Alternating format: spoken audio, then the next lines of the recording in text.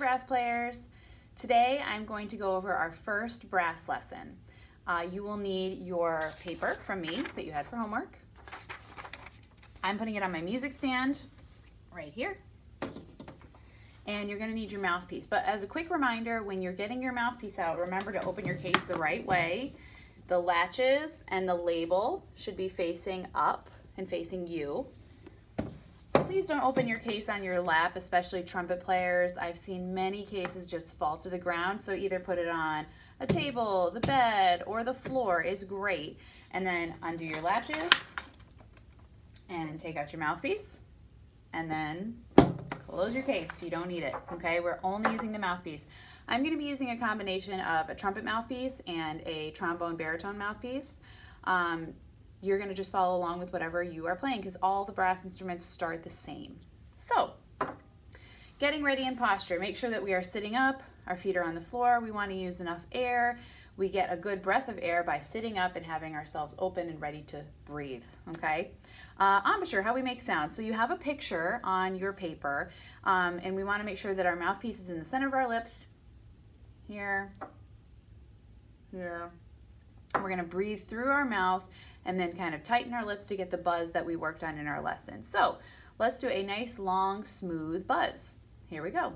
I lick my lips a little bit too. Sometimes that helps. 1, 2, long buzz, go. All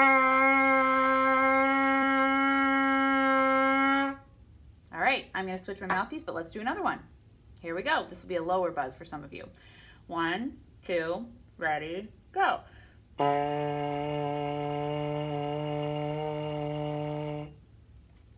All right, so now I'm going to look at the things to try box on your paper.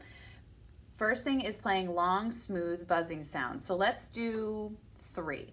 So we're going to do 1 long buzz. Here we go. 1, 2, long buzz, go.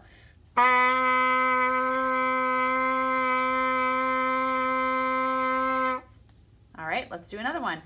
Reminder to keep your cheeks nice and tight. We don't want to puff our cheeks like this. That's kind of showing like a lack of control. If you're doing that or you're unsure about that, check out a mirror. Okay, I can happen to see myself in my video, so I'm not doing it. But you can easily, if you notice your cheeks are puffing, play your note and then see if you can work them back in. That's usually what helps people to figure it out. So if I've got my cheeks puffed, not only did my sound go a little bit higher, it was kind of more focused and clear, and that's what we really want. We don't want these cheeks puffing out. That's a little out of control. So let's do our second long buzz. Here we go. 1, 2, long buzz, go.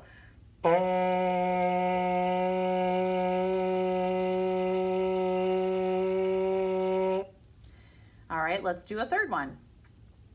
No cheeks puffing. 1, 2, tight corners of your mouth. Ready, go.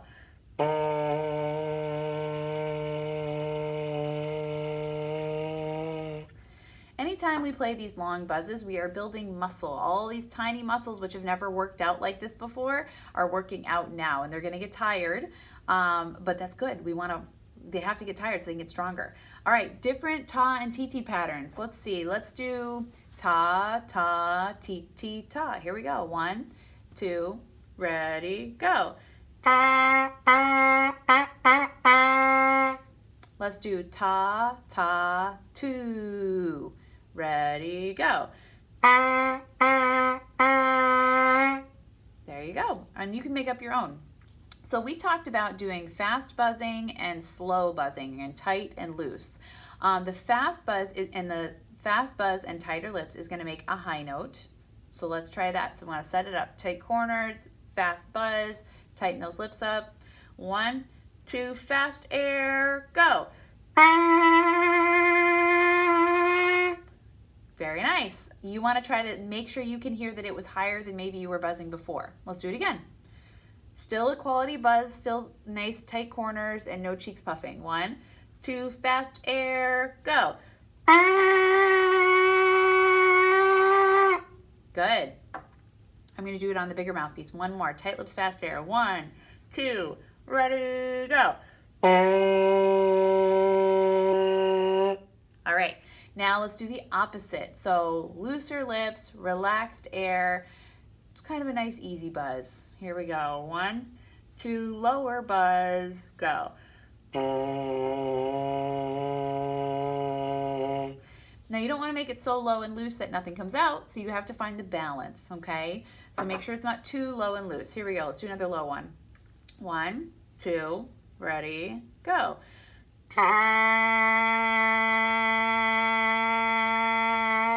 All right, so remember, high is fast air, tight lips. Low is looser lips and slower air, okay?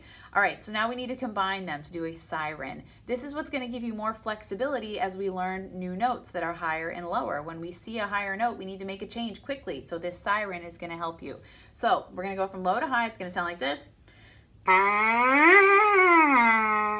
Let's try it. So I'm going loose, tight, loose. 1, 2, siren, go.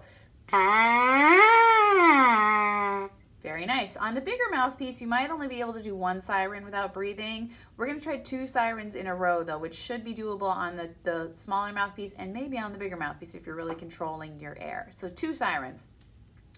1, 2, ready, go. Good. You need to make a change with your lips and your air. You have to use faster air. Okay, let's do it one more time. 1, 2, ready, go. All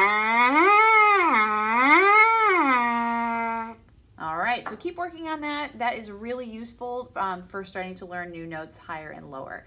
Next is prepare for the longest note competition by timing how long you can hold a buzz. So I'm not going to do that with you right now, but let's do a 10-second buzz. Here we go. 1, 2, control your air, conserve your air. 1, 2, ready, buzz.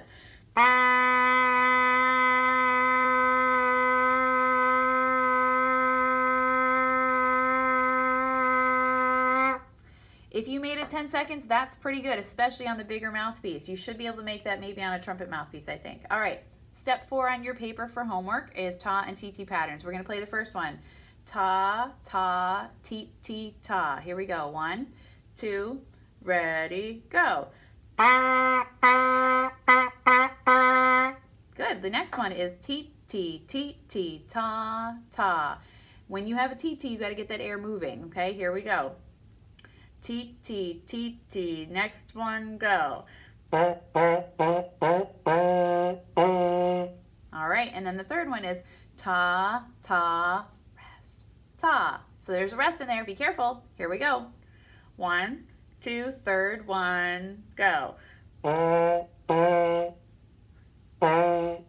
right, so you can practice those. You can make up your own if you want to. That's great. All right, at the bottom of your paper, you need to write down your practicing. If you watched this lesson and played along with me, then that is a day of practice. Check it off, okay? So you can check off the bottom down here. And then at the end of the week, you want your parents to sign it before you bring this back to school for your next lesson. Your goal is to practice 5 to 7 times this week. It should only take you about 7 or 8 minutes. That's about how long this video is. Shouldn't be any more than that, and it should be very easy to start off. All we're doing is building muscle, okay? So remember to get it signed and bring it back to school, and best of luck as you start with your new brass playing. See you at your lesson.